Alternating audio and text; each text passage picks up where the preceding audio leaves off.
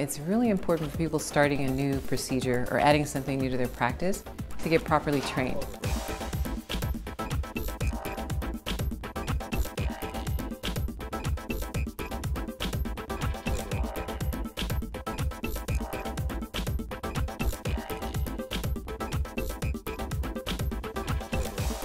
There's a lot of practitioners out there doing IV stem cell and stem cell injections. These are just additional means to better treat certain conditions.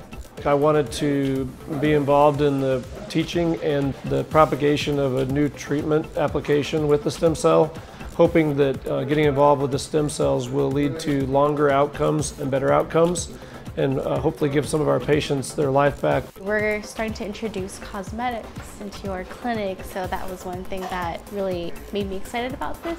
I think it's important to have the live interaction because you get to ask questions live, learn hands-on techniques. When you watch a video or read a protocol, you can certainly get an overview of the procedure, but you don't get any hands-on experience, and things don't always translate. So you may read something and expect to get some kind of results or even anticipate that you know what you're doing, but when you have the chance to come in and talk to people who have experience, then you get a much better outcome.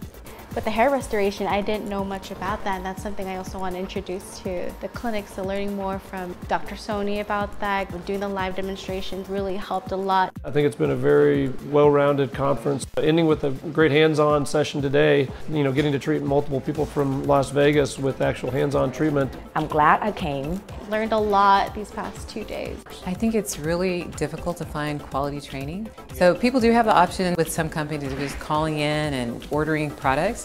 But if you don't know what you're doing, I think you really are risking patient care and also not getting the results that you're hoping for.